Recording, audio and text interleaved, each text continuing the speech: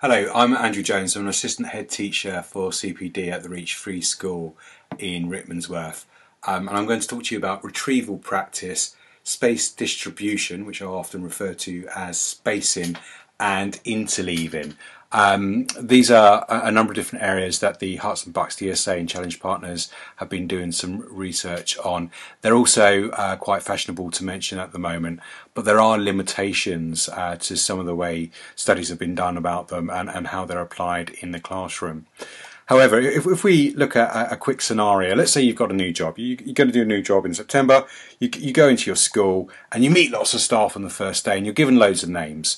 And you meet one staff member and you only hear their name once when you're introduced, but they say hello to you regularly in the corridors. They're very friendly. They often come up to you in the staff room and they ask how you're finding it. But you never quite have that chance to say what's your name or come up with a name, and you don't hear anyone else mention it. And they often chat to you on a Wednesday.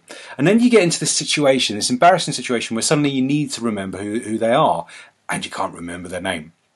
And one of the reasons for that is, although we know that person, we've not had a chance to practice associating the name with the person. It's happened to me before with colleagues. It's certainly happened with students. And it goes back to this. It's called the forgetting curve. And it's something put together by a cognitive psychologist, Hermann Ebbinghaus, some time ago. And essentially it applies to all knowledge. If we learn something, if we don't go back to it, we're going to forget about it. It's as simple as that. I learnt my times tables when I was at primary school. I hadn't really gone back to many of them over my secondary education, certainly not in the last few years, and I'm pretty sure if I was to have a competition with my son, he would know his times tables better because I've not gone back over them regularly enough. So, bearing that in mind, this is quite important because at the moment we have very knowledge-rich curriculum. The government changed the curriculum. A lot of policies came in and affected this in 2014, and students now need to know an awful lot of knowledge in their various subjects. So I think retrieval practice does have a part to play. It's not the be-all and end-all, and some people might say, well, there's more to remembering knowledge to pass exams and things like that, and of course there is. But one of the key things we do as students is we teach them to remember things in exams, and those exams and those grades in particular will give them life chances. So what is retrieval practice? Well, essentially it simply means bringing to mind what you've previously learned. And we can do this through a number of ways. We could do it through quizzing and testing, questioning and answering. Often it's a very good thing to do at the beginning of the lesson or as a plenary. You could see if anyone's read Rosenshine's Principles of Instruction. He talks about daily review and weekly review, so that's where that would come in. I think retrieval practice can be a good thing to set for homework. So you've already taught the children something and they need to go off and they need to either retrieve the knowledge or retrieve the skills to apply to the knowledge. And it would be great if we can teach strategies for retrieval practice, as when students go off and become independent learners, they can do that themselves. So, and again, you can see from this slide, again, some people might say, okay, I want you to remember everything you know about this and sketch what you remember about it. Pupils could create flashcards, and then you could do a quick quiz with the students. And essentially this slide says the same things, but to go over it again, because I think it's very important to have some ideas here. You can provide questions or tests for your students, which they must do without the materials in front of them, so they have to retrieve the information from their memories. You could get pupils to make lists of questions about topics they're doing from memory, and then later on get them to go back to them and answer those questions without reference to materials.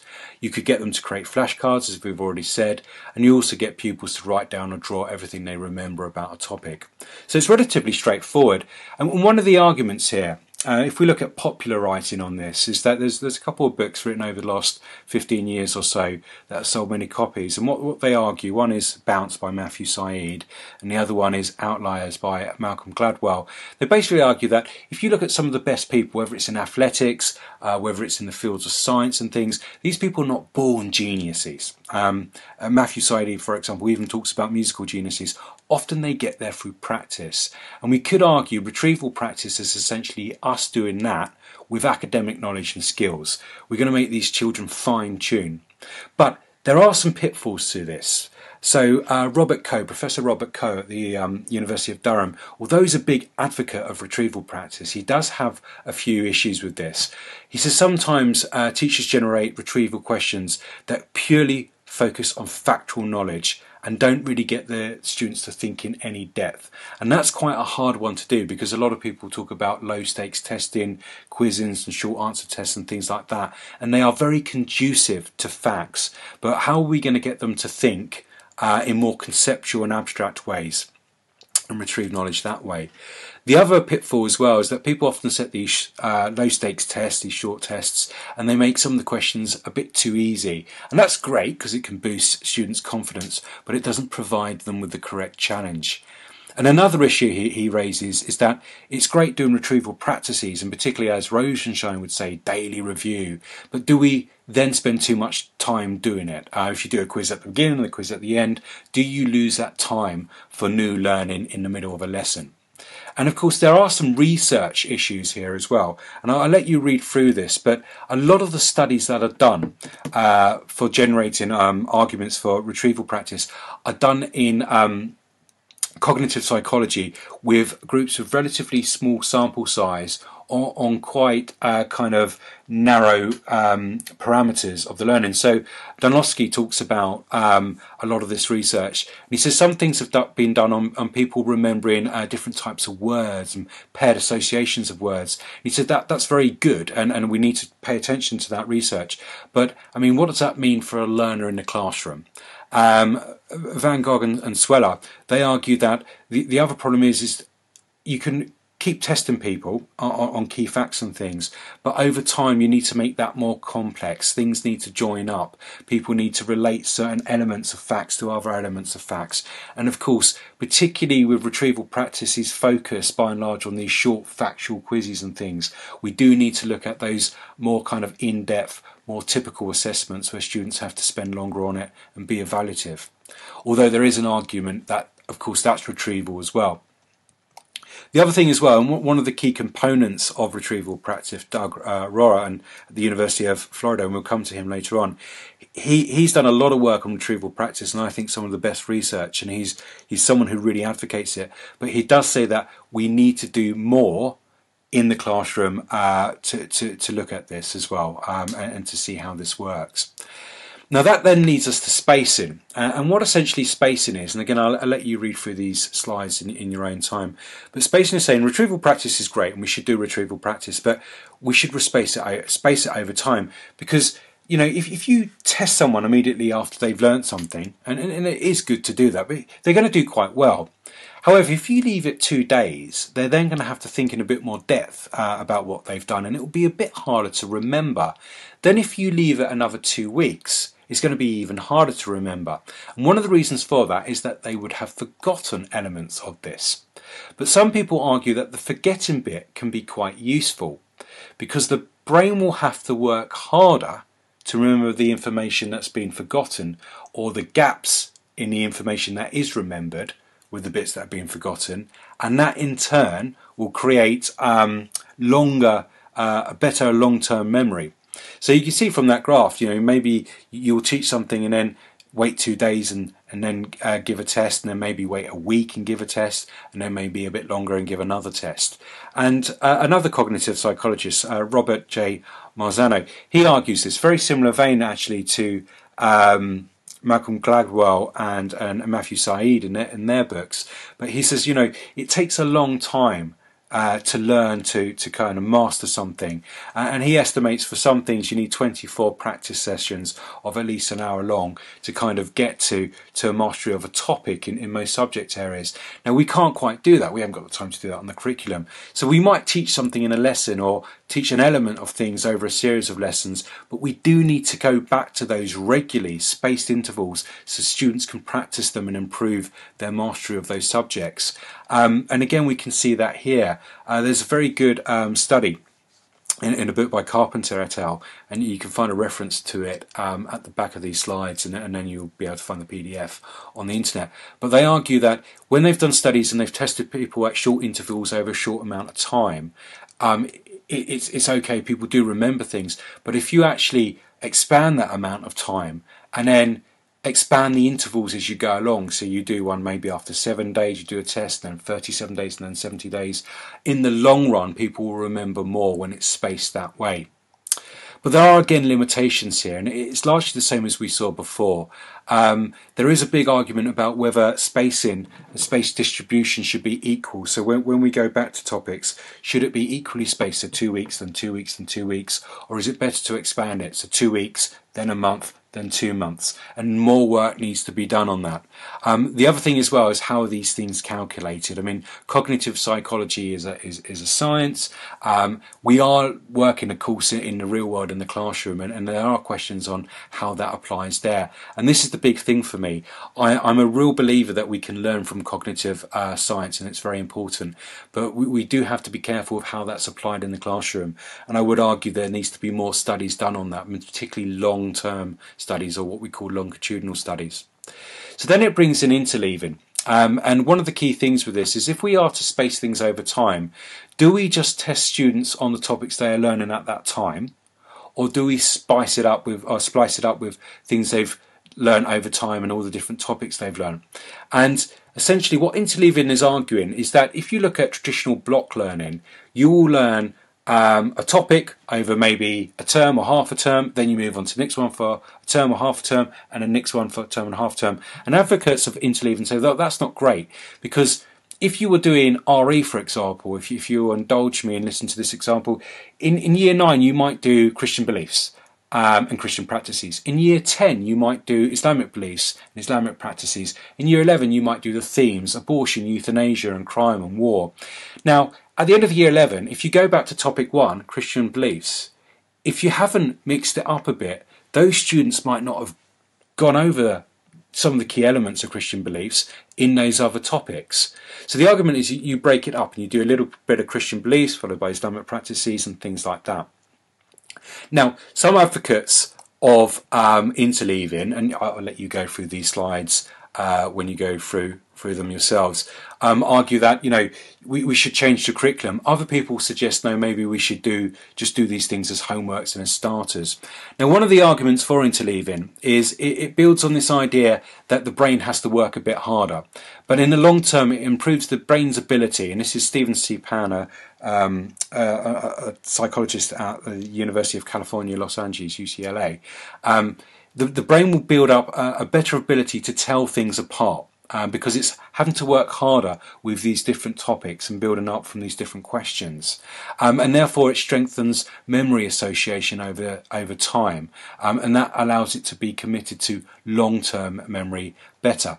Now, if you go and read Stephen C. Pan's work, I mean, he does talk about the cognitive psychology behind this much better than I do. And it's the same with Doug Ruhr at the University of Florida.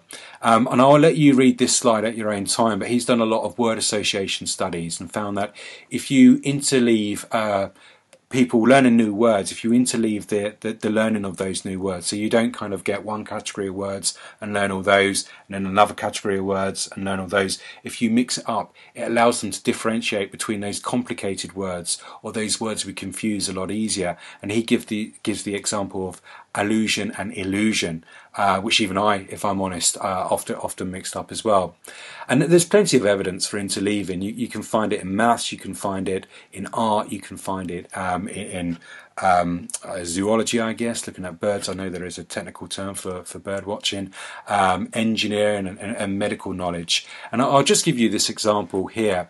Some people looking at interleaving, they're looking at how people could choose different art styles or understand different styles of painting, and they did a series of tests where they would block the learning. So they teach them about Van Gogh. I'm sure everyone knows that first pictures by Van Gogh and his style of painting. They do a series of lessons on those, and then Monet, they do a series of lessons on Monet, and then Constable, they do a series of lessons on Constable and test them on being able to identify different styles at the end. And then they did a different way of doing it where they kind of did a number of different lessons, but they refer to all of them in those lessons. And they found that the students that have learnt via the lessons where they're referring to all of them in the different lessons, i.e. they were interleaved, did better at the end. And you can read through these slides and see the similar things down there with butterflies.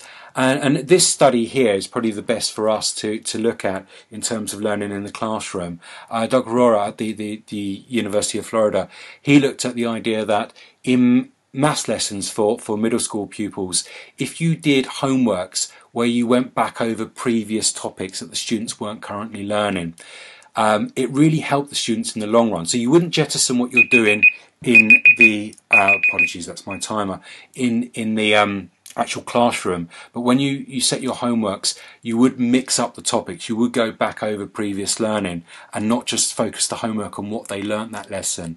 And he found that after doing this with two groups, a control group and a participating group, the students that had interleaved the different skills did 70, or on average, 76% of them did better than those that didn't. So there does seem to be considerable evidence out there. I'll let you read through these slides in a bit more depth on how this works if you're interested in it, and I think that would be quite good, particularly the idea of desirable difficulty, contextual interference, and elaborate rehearsal. So have a look through those, and if you want to take them into a bit more depth, go off and have a look at the references, and you'll be able to find most of these pieces of work on the web. Now again, I'll let you look at this example as well of blocked versus interleaving curriculum in RE, and I'll allow you to make what you think of that. And this is my approach to interleaving, because I do believe in retrieval practice, and I do believe in space practice, and I do believe in interleaving. And if I'm honest, it's got me quite good results in my pupils. I've devised this so with my year 10s, when we do a topic on crime, they will do a starter activity where the first 3 questions will be on the previous learning. This is from a slightly different unit. And then the next ones, the questions 4 and 5, will be from a previous unit. And then question 6 will be from another previous unit. Then I will set a homework. One homework question will be based on the current unit, and then another homework question will be based on a previous one. And you can see in week 1 that those topics are all mixed up. So they got 4 different topic areas they'll be looking at that week. So the main thing they're learning, plus some starter questions from 2 previous units, and then a separate one on the homework there. That's how I am interleaving, and it did give my pupils last year a Progress 8 score of 1.8. And again, there might have been other things that contributed to that, but I think interleaving did help. However, you would need to talk about this with your colleagues at school. So I think there's some strong benefits here. It does help mastery and long-term learning. If we mix things up in a planned and ordered way, it does allow the students to have that element of difficulty. It doesn't feel, though, initially like it's working. Some students object to it, particularly when you're mixing up assessments and things, but it does seem to have an impact. There are limitations, though. We've got to be wary of these interleaving studies. A lot of them, again, come from psychology, where they're quite small groups and sample groups there. They haven't got the diversity of learners, of course, as the school. A lot of them are short-term, and we've got to remember as well that some of the short-term effects of getting students to interleave, the anxiety and the confusion, needs to be considered and compared to the long-term benefits there. And also as well, we should really investigate how this applies to different subjects over a long-term basis.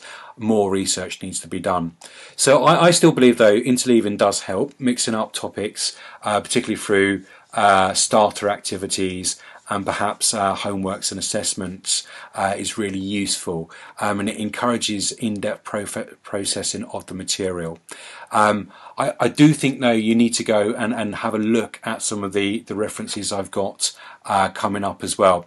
Again, you shouldn't interleave topics that are too different or too similar, because the effect can be minimal. But if you go back over the literature on that, you'll see what I mean by that. And also, you need to figure out what works best. So if you do think that there's a lot here with retrieval practice, spacing and interleaving, please go off and have a think and talk to your colleagues about how that might work in your context.